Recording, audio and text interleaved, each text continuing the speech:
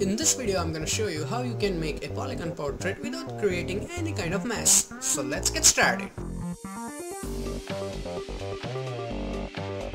Hey, what's up guys, Dhruval here, and in this video I'm gonna use an image from deviantart.com, and if you want to use the same image, the download link is in description. Now if you look at the image, I can just make the half of the image and then I can just simply flip it and my work will be done. But if you have an image that is not symmetrical, someone is looking sideways or something like that, you will have to do the whole image and there is no shortcut to it, so deal with it. Now before we start actually making the polygons, we need some guidelines, because you are basically going to do something like this. Create a triangle with this polygon lasso tool, like this. Go to filter, blur, and where is it, average. This is the only thing you are going to do. But here's the catch: you need to make them create them properly so that they do not run into each other and it doesn't look like mess.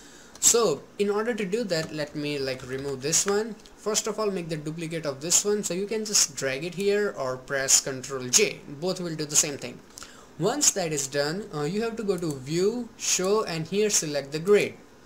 Your grid might not look something like this, so to change it you can go to edit, there is preferences, and here is the grid and slices and stuff.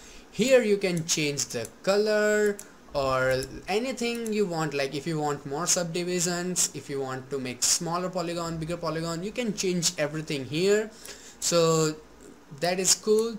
Now to create it, you have to go to view, and there is snapping, so keep it on.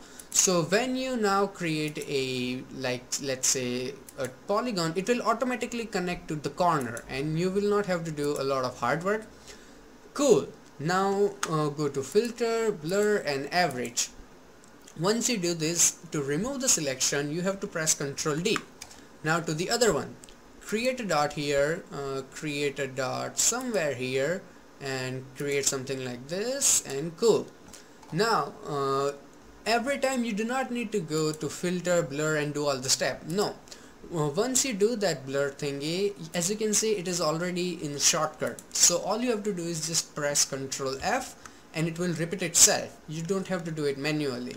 So just make another triangle like this, and here, and all you have to do is just press Ctrl F and keep doing it until the whole image is ready.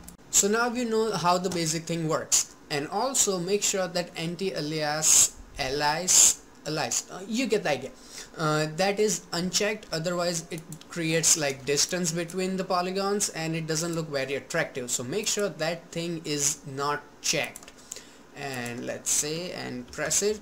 So now as you can see, the edges sometimes doesn't look good, sometimes it does, so it is better unchecked, and it works good that way. So we are done with the basic stuff, how to create grids, how to create polygons, and now all you have to do is just create the half one. Do not rush, and it doesn't have to be like the bigger lines. You can use the smaller lines as reference too. It is totally fine.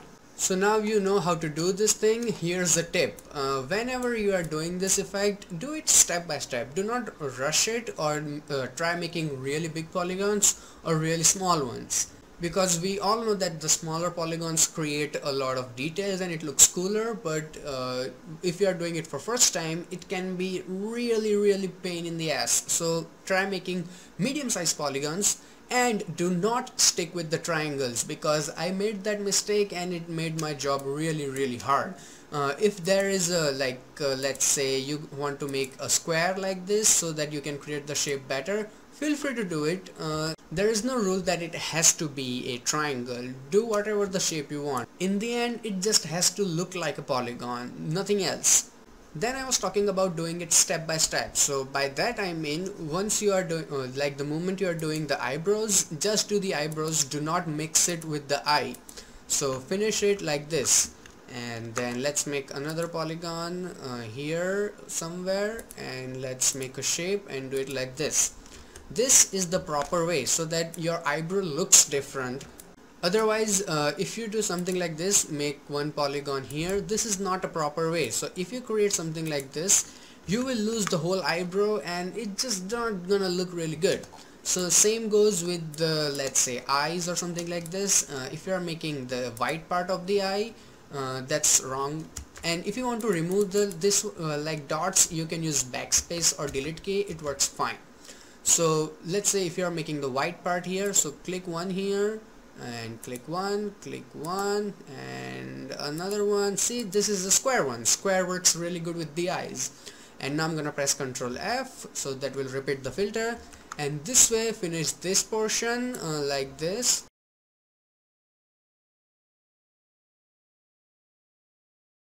And once this is done, start making the inside part. So let's say something like this, and here that's not accurate, I know, but you just get the idea like how you are supposed to do it. Okay, so this way just keep making it step by step, and make sure that if you have symmetrical image in the nose, make something like this and then start making the shapes. And you don't need to do the other side, just keep this straight line in your mind and then start making the shapes, and this way you can create your whole polygon effect.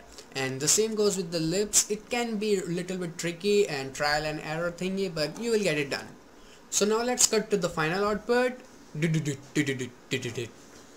So your final output will look something like this, not exactly like this because you will have this other part, but just delete it using this tool. It is really simple, just make a shape like this and delete it, not a big deal.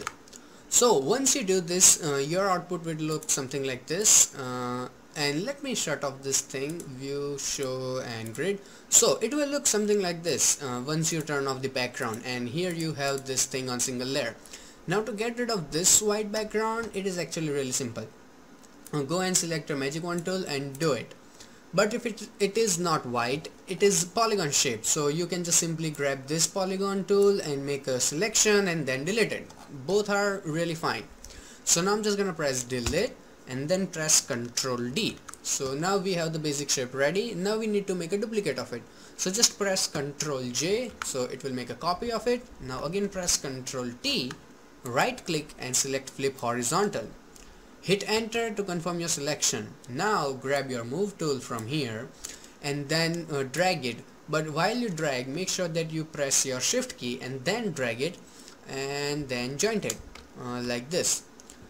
And it's ready. Now we need to create a background for this. So that is also really simple. We do not need this one, don't need, let's keep it here, might need this one. So this is here. Now go to your solid colors and select a solid color and select some darkish color, let's say grayish. That seems fine to me. A touch darker, okay, that seems fine. Now create another layer. Let's turn this off for a while, and then in this blank layer select your brush, and in the brush make sure you have first soft brush. Make it really big, make sure it is a white color in the front, okay, like this, and then make a dot like this, and then change the blending mode to the soft light. So if I turn it on enough, you can see the effect. Now let's turn this back on, and if I turn it on enough, you can see the output. If you want it strong, just duplicate it, press Ctrl J. So as you can see, it looks really beautiful once you change all the background and finish the final effect. And remember, when you do it for the first time, it's gonna suck a lot. So keep that in mind. Keep doing it like 2, 3, 4, 5 times until you get it the way you want. And then you will have the best output in the world. So that's it for this video, and I'm pretty sure I missed a couple of things, but if you have any questions or you are stuck somewhere or it doesn't look the way you think, ask me in the comments. I will help you out, don't worry about it. Now if you want to learn how to make someone's face look like a comic book, click the box on the left, or if you want to learn how to create an abstract effect in Photoshop, click the box on the right. And you know you can subscribe to my channel, so every time I upload a new tutorial you can get the update.